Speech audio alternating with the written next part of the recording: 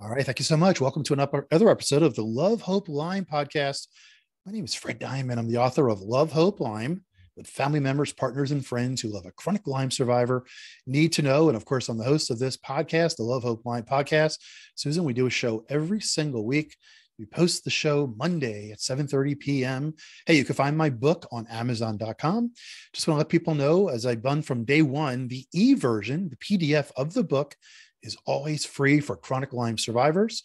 So just reach out to me via Facebook, LinkedIn, or go to freddiamond.com and hit one of the contact us forms, and I'll get you the PDF of the book. Again, it's free, complimentary to all chronic Lyme survivors. So as people know, frequent listeners know, when I wrote the book, I met some amazing leaders in the Lyme community, doctors, medical practitioners, charity directors, and they've helped me to understand what living with Lyme is all about. So on the podcast, I've invited them to share their insights into how you can support those that you love with chronic Lyme.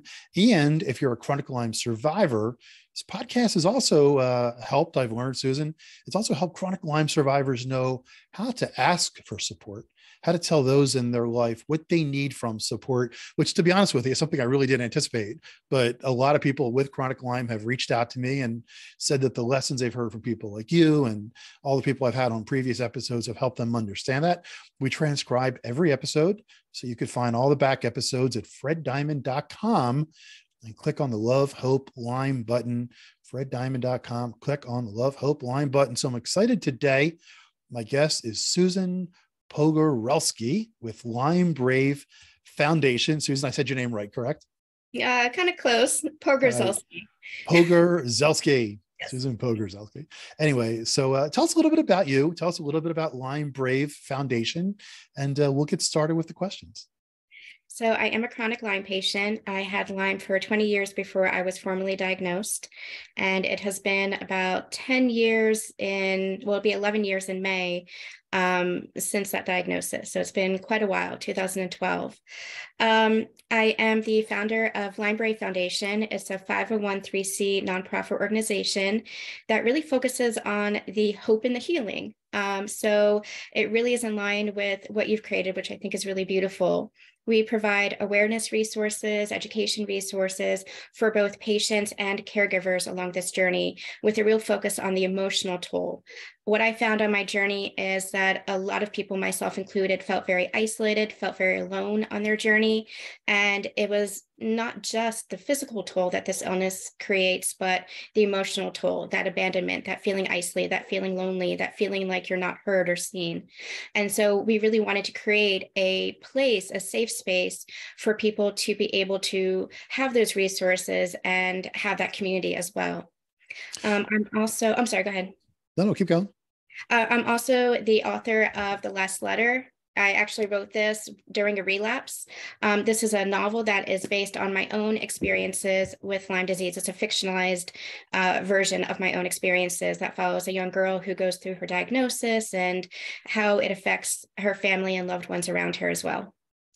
That's actually fascinating. So one thing that I was surprised about when I started my journey to understand how Lyme disease had affected somebody very close to me is that there were so many 501(c)(3)s created by people who had Lyme disease and had gotten to a point where they were capable of giving back. They wanted to create something because, as you said, and as frequent listeners know, and everybody who here is listening with chronic Lyme, there's so many issues with this disease, not just the health-related issues of which there's tons, not just the mental and the relationship. There's political and social things with this disease that are just absolutely insane, and the costs are just absolutely insane. Why did you create LymeBrave Foundation? I understand what the mission is, but tell us what drove you personally to feel the need to do this. I truly did not want anybody to suffer the way I had suffered. And there was so much pain and there was so much suffering. And I just thought, I don't want anybody to experience what I have. And I think that's the driving force behind why a lot of people create those foundations and create those organizations, is because you don't want anybody to experience what you have. There is this component of knowing that we're not alone, and sharing our stories and having that compassion and that empathy and having that validation that, yeah, I'm not crazy, and yeah, I'm not alone in my experience. But at the same time, you don't want people to experience what you've experienced. And so to be able to provide those resources and to be able to provide that community to say, hey, you're not alone in what you're experiencing if you are experiencing that. And so you can get better, or at least you have that community behind you and backing you up. I think that really becomes the driving force of just not wanting anybody to suffer the way that you've had, to turn that pain into something, to turn that pain into some kind of purpose. Yeah, that's beautiful the way you just described it. And I've met so many people who have done similar things. And you're right. It's because there isn't a whole lot of support. I mean, there's a lot of entities that are available to support, but most people are trying to get support from each other.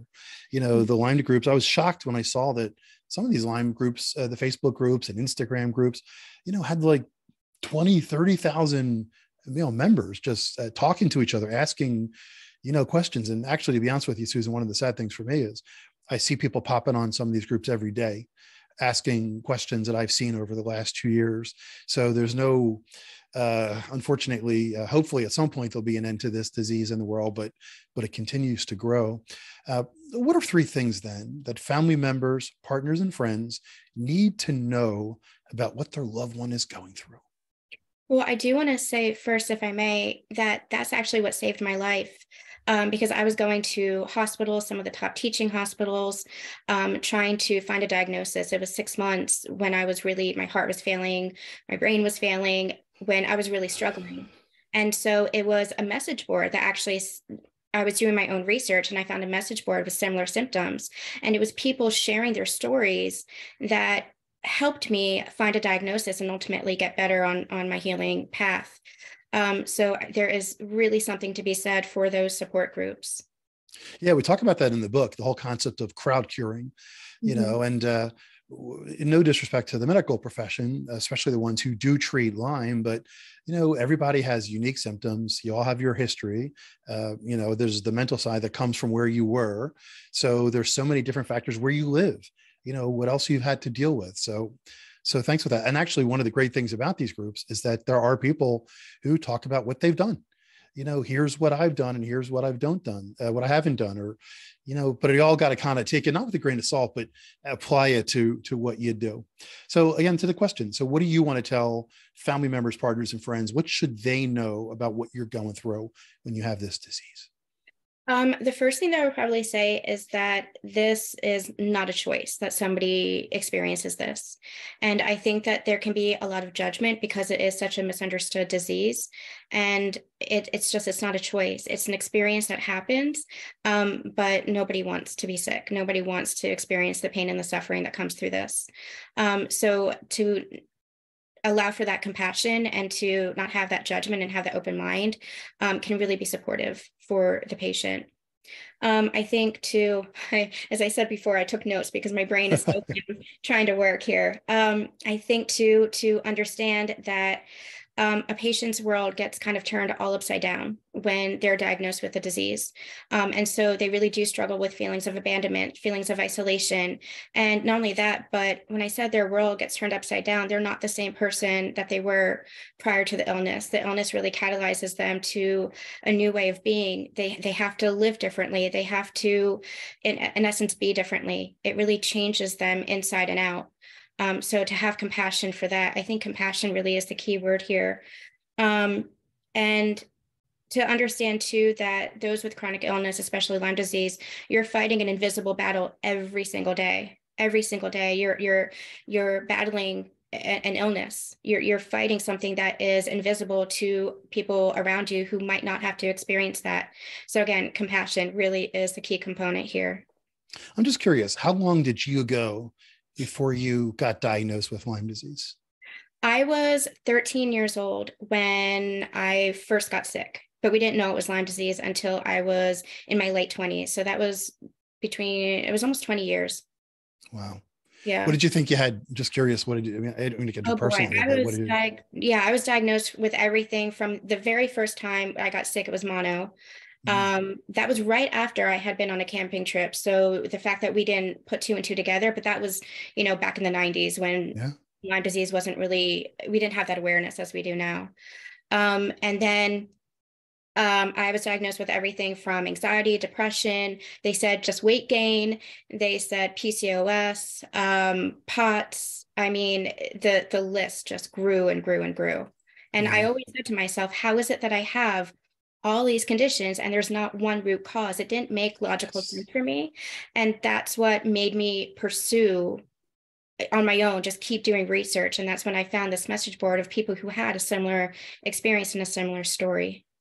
When you put two and two, if you don't mind my asking, when you put two and two together and you realize, gee, I might have Lyme disease, tell me that emotion on that day or whatever, when you said, oh, either it was a doctor or you or a family member or whoever, when you discovered or realized, wow, I might have this thing called Lyme disease.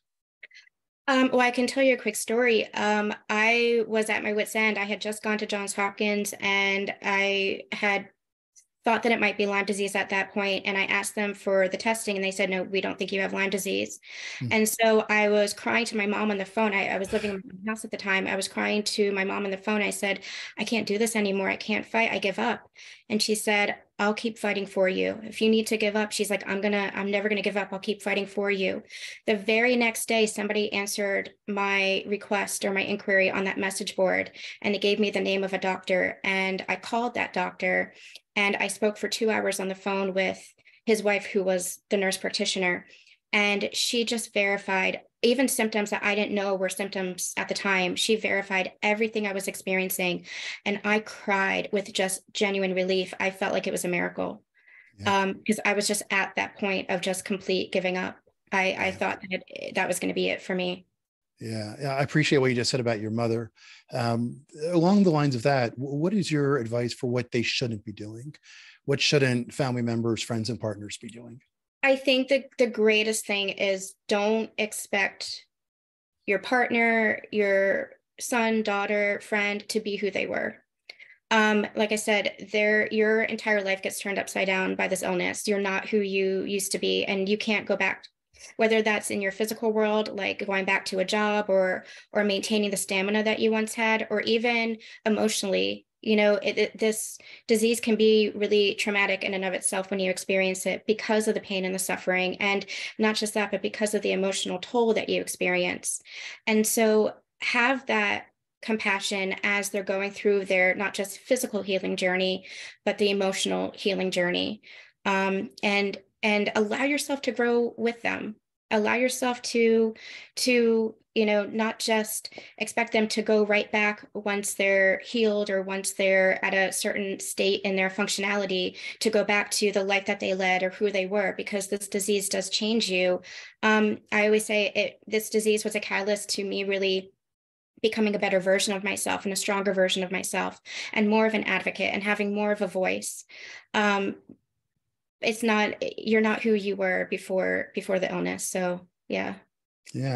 So what should they expect, as their loved one's journey continues? And, it's kind of interesting what you just talked about, your journey. It's not just like, you're recovering from a broken ankle, where it's like you break the ankle, you get in a cast, you sit on the couch and watch, binge Netflix or something for 6 months, 6 weeks, with this Lyme disease. Like you said, you were diagnosed with multiple things, right? You were a teenager. So you had a lot of other things kind of going on in your life, right? You're trying to figure out a lot of these things, so you're just not just like, who am I, but like, who am I as I'm always sick, right? So, give some insights into what some things they should expect as their loved ones journey continues. I think just giving an allowing that space, allowing that growth, allowing them to have that experience that they're experiencing, and just holding that space and having that compassion for them and having that sense of connection and community. Because especially when you are a patient, and I can speak to caregivers as well, because that's where we focus on caregivers and patients, but especially for patients, it's such an isolating illness where it really feels like we're on our own, because we're experiencing this illness on our own, essentially, like within our own bodies, and within our own mental states, that I think that connection and community is going to be really, really important. And so again, it just keeps coming back to compassion. Have that compassion and have that patience, and just, just keep loving them as you always did, but also give room for the illness and for the healing of that illness. All right. Once again, I want to thank you. Make sure I say your last name correctly. Susan Pogorzelski. Pogorzelski. I took the Z out because I thought I had said it wrong. Susan Pogorzelski with LymeBrave. Is there a way that best way people to reach out to you about LymeBrave Foundation? Sure. Our website is www.lymebravefoundation.org. And I'm always happy to hear from patients and caregivers alike.